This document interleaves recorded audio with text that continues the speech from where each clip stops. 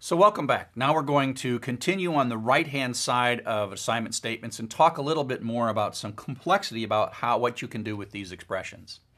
So all programming languages have various operators where you say, x plus 1 or x minus 1 or something like that. These operators historically come from the kind of characters that were on computer keyboards in the 1960s, literally. These things called teletypes came from the end of World War II, and they had a certain set of characters. And we were going kind of from mathematical character set, where multiplication is a big cross or a dot in the middle, and exponentiation is raising a little tiny number above it. And we just couldn't represent those on these really rudimentary key punches or rudimentary terminals. So we had to map mathematical formulas and functions into what could be done.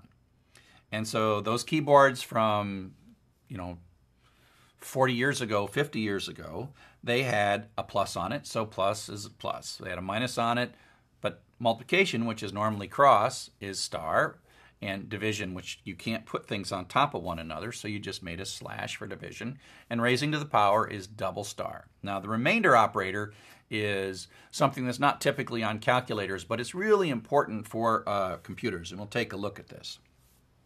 So the addition operator, pretty straightforward. I've kind of been using that without even talking about it. The multiplication and the division. So this is 5,280 divided by 1,000, which gives me 5.28. But the one that's probably the most interesting is this modulo or remainder operation. And so the way the remainder operation works is, in particular if this is an integer, is it does the division. So it's almost like a division, j divided by 5, but instead of giving the quotient, this is the quotient, it gives the remainder. So 5 divided by 23 is 4 remainder 3. The 3 is what you get back. Now you might ask yourself, why is this useful? So one of the ways to make this useful is to pick a large random number and then use the modulo operator, the remainder operator, with 52, and then you end up with a number between 0 and 51, and then you can pick a card. So you can take a random number, but you modulo at 52, and now you can have a random number that is a card.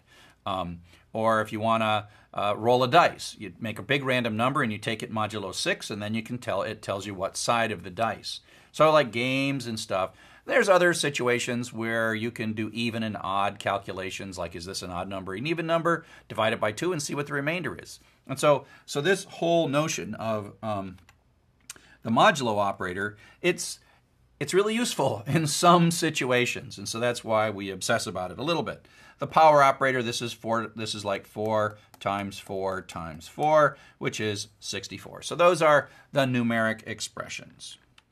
Now, these also have an order of evaluation, and the way it works is in mathematics, there's order of evaluation. There are some operators that are more powerful than other operators.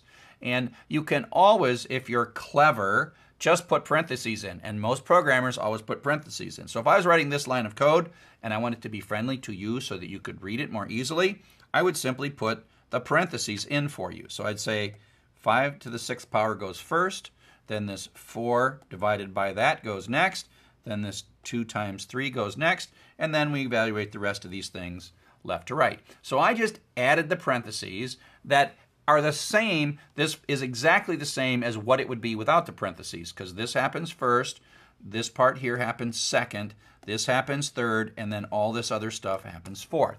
So there's an order. But we're going to teach you what the order is if you weren't going to use parentheses. So the rule is parentheses override everything. Exponentiation is the most powerful. Multiplication and division and remainder are equal. They're the next most powerful in addition and subtraction. And then when in doubt, you just go left to right. So if there's a bunch of additions, you just go left to right. Or if there's an addition and subtractions and a bunch of stuff, you go left to right. Okay? So this is a classic exam question on computer science homework that you just say, okay, what does this evaluate to? Now, of course, if you have Python, you just type it in and it tells you what the answer is. So the way I used to do these back in the day when I was doing these homework is I would write the expression down on a piece of paper, And then I would look through it and I would figure out what the first thing was, and I'd be very careful about this. I'm like, okay, exponentiation happens first, so I'll do the 2 to the 3rd power, which is 8, and then I'll rewrite the whole thing, 1 plus 8 divided by 4 times 5, and then I would forget about this one and I'd look here and go like, okay, what's the first thing here? Well, 8 divided by 4 is the first thing there. So then I'd be like, oh, 8 divided by 4, well, that gives us 2. In this case, it gives us 2.0. And then I have 1 plus 2.0 times 5, and I look, and that's the next one. So that ends up being, actually, this ends up being 10.0, and that ends up being 11.0. And that's why this prints out 11.0. And so if there are no parentheses, you can figure out. Another kind of exam question is to ask what the parentheses would be. So the exponentiation happens first, the division happens second, and then actually you'd put another parenthesis because, you know, that result is multiplied by 5. And so that's another way to kind of answer the same question, is say, put the parentheses in where they belong. Like I said, parentheses first, power second, multiplication third, addition, and then left to right. So when you got nothing but addition and subtraction, you go left to right. When you got nothing but multiplication, division, you go left to right. Start with the leftmost one. Sometimes it doesn't matter, but in addition and subtraction, it generally doesn't matter. But in multiplication and division, it can matter left to right. Okay, so we've been talking about variables, we've been talking about constants, and we've been talking about expressions, but we also have constants that are integers, we have constants that are floating point numbers, and we have constants that are strings. And we can manipulate these. And Python carefully tracks not only what the value in a variable is, but what kind of a value it is. So is it a string? Is it an integer? Is it a floating point? And sometimes this makes a difference. And here's a little example code. We have this plus operator. And the plus operator is looking at its 2 operands, 1 and 4. It's like, oh, those are integers. I know what to do with integers. That means addition.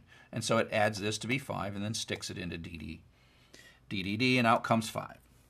On the other hand, we can actually use this same plus operator concatenating strings, because the plus operator looks to its left, looks to its right, says, oh, those are strings, and I know what you mean. I think you mean to concatenate this. And so then we end up with hello. The space is very carefully constructed right there because the plus doesn't add a space. So this ends up being hello space there, and that little space is the space here. And so Python knows the type of, in this example, these are all constants, but it knows the type of constants and it knows the type of variables, and it can do very different things. And it can blow up and be unhappy, as we'll soon see, based on the type of things. So here we have an example of something that's unhappy. So I have now concatenated hello in there, and then Python's perfectly happy to do that, and then I stick that in EE. And now I say I want to add 1 to it. And it looks to its left, looks to its right. This is a string, and this is an integer. And Python says, I don't know how to do that. Python could know how to do it, but it's chosen not to know how to do that. And so you get the dreaded traceback. And traceback is like syntax error. It is Python telling you, it's not Python telling you that you're a bad programmer or that you're never going to be a programmer or that you're completely unsuitable for a programmer. What Python is saying is, I, Python, am lost. You told me to do something I don't know how to do. You need to go remember what it is that I'm capable of doing as Python. Please come back and fix it. It also means that the program stops, meaning that if you're in a multi-line script and you're doing a bunch of stuff and there's a traceback here, the code after that quits, okay? And that's because you've hit this line that Python is lost, and Python is loath to continue. Now, we'll see in a bit that you'll be able to force it to continue if you want, but because you said something that Python didn't understand, it just quits at that point. And traceback, line 1 in this case, tells you where it is that this thing blew up. And so this looks like nasty gibberish, but after a while, it won't take you long at all to just relax, look for the word traceback. That means Python quit somewhere. It tells you where, and then you look a little bit farther, and it tells you what's wrong, type error. It's unhappy with the type, and it's still referring up to this line of code. It says, I can't convert integer objects to string implicitly. So it's like you have told it to do something, combining a string and an integer, and Python is like, I am lost. But I'm giving you as much clue as to how I got lost, what got me lost, where I got lost, where I got lost, and what caused me to get lost. And Python is trying as hard as it can to clue you into what's going wrong. So don't look at this as like bad, look at this as like, oh, I've not quite communicated to Python the way I want to communicate. There's a way to solve this. There's a way to do something here. And so if we take Python and we think about Python and say, hey, you're so picky and you blow up if I do the least little mistake on types, like help me out here. And so it turns out that Python has a built-in function called type. So again, it's type with parentheses. Function calls have parentheses on them, and we pass something in. And we're like, hey, Python, tell me what the type of the variable EE is. And then Python prints out, oh, it's a string. What is the type of the constant, quote, hello, quote? That's a string. What is the type of the constant 1? That would be an integer. And so Python keeps track of the value of variables and constants, the value and the type of it. And so we have to kind of manipulate this and be aware of this as we move forward. And so there's several types of numbers that we've already sort of been implicitly playing with. Like I said, you can give a variable to type, or you can give a constant to type. Variables and constants that don't have decimal places are integers, what are called integers, and variables that have decimal places are called floating points. Even if this was a 98.0, it would still be a floating point. As soon as you put the point there, then that means it's a floating point. They are represented internally differently. Floating point numbers have a greater range than integer numbers, but they are not always as precise as integer numbers. So floating point numbers have more range and less precision. So integers are perfect, but there's a limit, like 4 billion or 4 trillion or something. There's a limit. Don't worry too much about that. There is a choice that you make. You tend to use floating point numbers for things like temperatures or speed. Turns out that you don't use floating point for money. You don't use it for money, even though in our first examples we'll be bad and we'll use it for money. But shh, don't tell anybody that I'm using floating point for money. If you want, you can play with floating point and start finding some things where money goes bad. Okay, there's actually a number of different movie plots that have to do with computer programs that use floating point for money. I think Office Space is one of them that I particularly like, but there's other ones as well. Why you don't use floating point for money. I kind of got off track on that, but that's okay. So we also have a set of built-in functions that can convert from one type to another. There's float, there's int. And so float is a function. It again has parentheses. We pass in 99. So as this expression is being evaluated, it has to call float. It passes in 99, and then what comes back is 99.0, which is a floating point representation of the number 99. 99 and 99.0 are not the same. This is a floating point number. So when this addition happens, it produces 199.0. So that is a floating point 199.0. You are force converting by putting this, calling float, you are force converting that to a floating point number. If we look at like I is 42, we ask what type it is. Well, that I is an integer. We can take a variable and pass it into the float function and get back 42.0. That 42.0 comes back. And we say, what kind of thing is in F? Well, F is a float, right? So you can see how we're manipulating the type of things and controlling it. And anytime we get a little confused, we use the type function and say, hey, what's going on here? Why don't I understand what's going on here?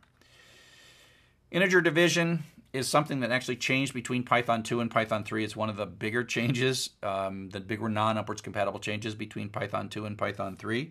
And so this I'm just reviewing. There are some things that were different in Python 2. So 10 divided by 2, even though those are both integers, produces a floating point result. This doesn't make much difference if these are evenly divisible, but if they're not evenly divisible, it makes a big difference. So 9 over 2 is 4.5. Think about like if you put in 9 divided by 2 in a calculator, you wouldn't expect it to say 4. And in Python 2, it said 4. It actually truncated. It actually threw this bit away. But in Python 3, it just automatically converts divisions to floating point, and so it works out quite nice. Okay, so 9 over 2 is 4.5, In Python 2, this used to be 4. And then 99 over 100 is 0.99, exactly what you'd expect in Python 3. In Python 2, that was a 0. Why? Because it truncated. It didn't even round the numbers. It chopped them off. So this was really quite a silly artifact of Python 2. In Python 2, if you get stuck in Python 2, you just use floating point numbers. And once either side of the division or any other operation is a floating point number, then the calculation is done in floating point. So if it's floating point input on either side, then it's floating point output. And this is what we used to have to do kind of in Python 2, is force things to be floating if we're doing divisions. It wouldn't hurt to do it in Python 3, but now integer division in Python 3 makes a lot more sense, thank heaven. Okay, string conversions. So if we read data, which we're going to see in a second, from the outside world, it comes in as strings. Whether reading from a network or from a database, we tend to get these things as strings. And so what we're showing here is a string value that's 123, but it's not really 123. It's 3 characters. It might as well be A, B, C. So 1, 2, 3 are the first 3 characters. So we take this string constant, we put it in there, and we say, okay, what kind of thing is in there? It's a string.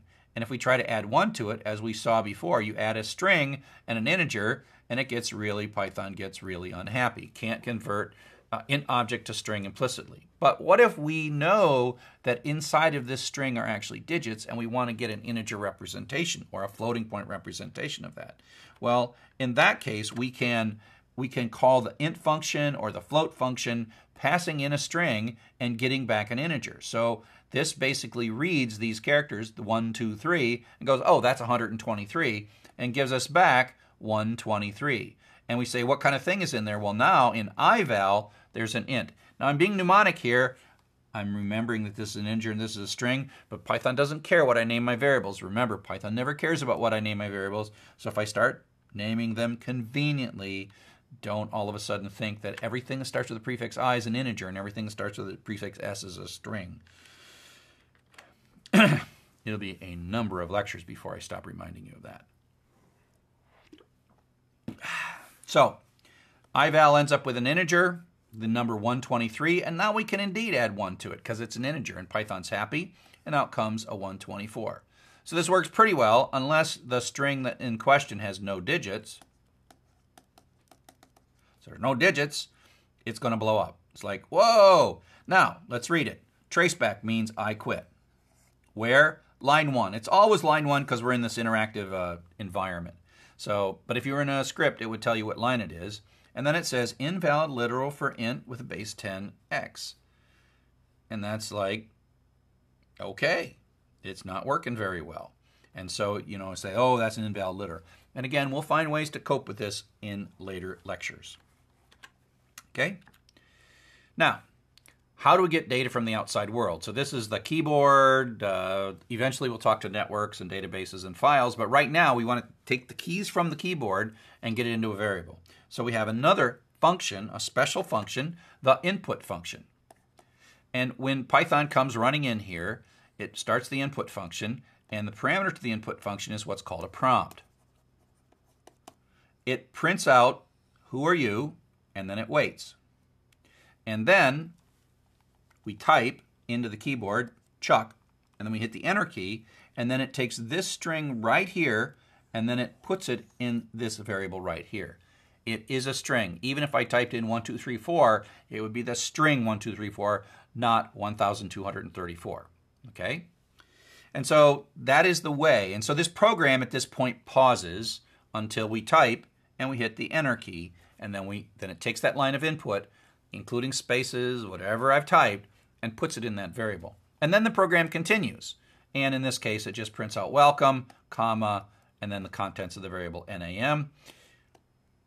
And in this case, this space right here that you see between welcome and Chuck, that is caused by this comma. So we mostly seen printing one thing, but you can have as many things as you want with commas in print, and every comma adds a space, and so it's kind of friendly. If you wanted to, you'd have to concatenate these things together to eliminate that space. But most commonly, you're printing out a list of things, you probably want spaces between it. Okay? So that's how we read input. Up next, we're going to combine all these things, and we're going to make our very first program that does actually something useful. So we'll see in a bit.